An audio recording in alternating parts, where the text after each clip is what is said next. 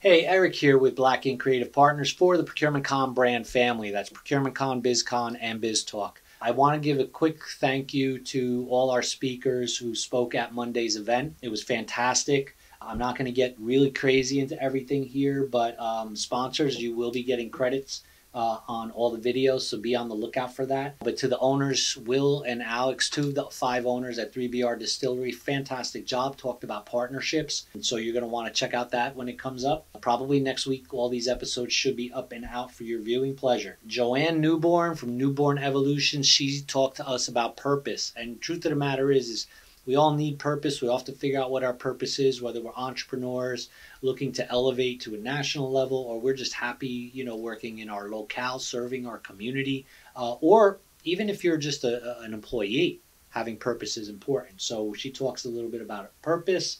And then we had Dominic Belfiore, who is the VP Small Business Relationship Manager for M&T Bank. Funny thing, you didn't come up to talk about banking. You didn't come up to talk about finances. You didn't talk about resources. He talked about health. He talked about entrepreneurs' health. And the reason he can talk about that is because as a relationship manager, he knows when his clients are burning the candle at both ends, because every entrepreneur burns the candle at both ends. You do, I do, they all do. So it was really good to hear that topic coming from someone who sees it firsthand from an observational perspective. Now, I'm not going to say your last name, Dr. Jacqueline, because you're going to kill me because I keep butchering it. Dr. J is a professor of entrepreneurship. She's the regional director for NJSBDC at Brookdale Community College, and she's a lifelong entrepreneur. She talks about the 4 Agreements, which is a book that you folks should check out. Check out what she has to say about that, because she still refers to it. No matter how long ago she read it, she still refers back to it. She still lives by it. She still works from it. It's a great opportunity for you to find a starting place when you're on your small business journey.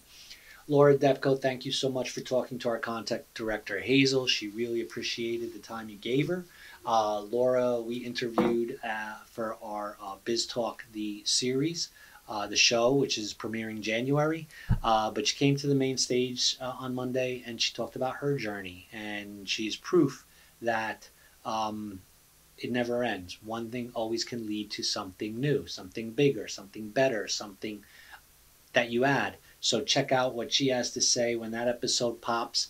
And then, of course, we have Jen Perkel, who came to the stage using her teacher voice. She didn't want to use the microphone. Really great story she has. She went from a career, this is her second life as an entrepreneur. She went from as a career music teacher, classically trained, to a entrepreneur she started with 1 pop-up market. And in 2 years, she's got over 100 markets throughout the entire state. If that's not scale up, I don't know what is. And she is a one-man operation. So check out what she has to say. Finally, people are going to say to me, Eric, you cannot berate a small business owner. Well, yes, I can. And if I can thank them for showing up, and I thank you all for showing up, those of you who did, I also thank those who emailed me who couldn't make it. The rest of you who didn't, were a no-show, no call, no email, no nothing, let me explain how this works. Branding works on both sides of the fence. Customer-facing, client-facing branding, that brand experience for them, you want to make that the best. On your backside, your back end, your resource partners, your counselors, your lawyers, your accountants, your suppliers, your vendors, whomever, you want to make it as pleasant on that side as well, right? So by taking a ticket from us, and we understand things happen, we respect things happen, but next time email us if you're not going to show. Pay it forward if you're not going to show. Give it to somebody who will show. Send somebody from your organization, because these events that we're not charging a ticket fee for, they cost us, and they cost the people who come to the stage to talk. So keep that in mind, because you wouldn't want somebody doing it to you. So all berating aside, we do love you, and we want to see you at our events, and we really hope for the best. But remember, the next time you RSVP a free event for us, show up or do us a real solid. And do your associates and friends a solid in small business. Give it to them, because they might not have been on our list. If you can't make it, give it to them. Pay it forward and send them over. And that's really all I have to say. We'll keep you posted on what's happening with BizCon coming up in March and where we're landing on the ProcurementCon in November, and any other events we put together next year, you'll be the first to know.